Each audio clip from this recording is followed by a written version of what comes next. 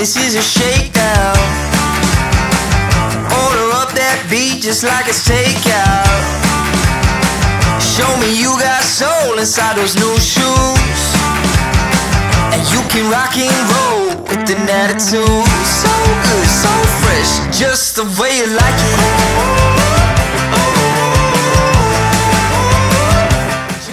So today I'm using the PiXAPRO City 600 as my main light, and I'm using the PiXAPRO Pica 200 as my hair light.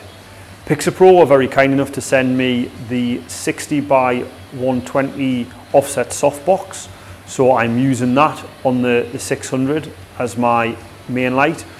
For the 200 hair light, I'm just using a basic reflector. So traditionally for this type of shoot, I would use a 100cm softbox.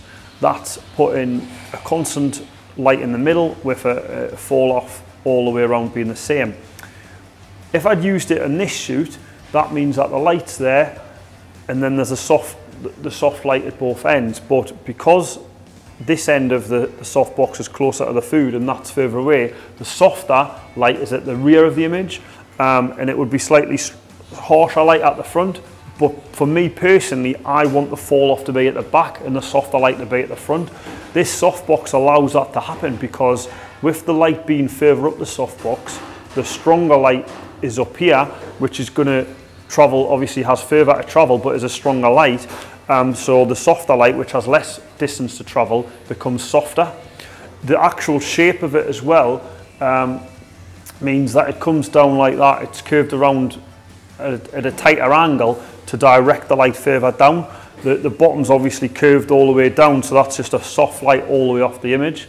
I've got several PiXAPRO softboxes already, and the 60 to 120 offset softbox is no different in the quality of the product.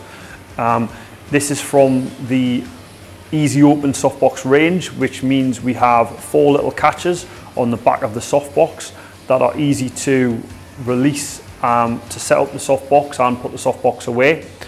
The softbox itself is double diffused. Both levels of diffusion can be taken out on Velcro, so we can have one or both of them. I've used both of them for this shoot. It also comes with a Velcroed grid that you can attach to help control the light even more if that's what you need.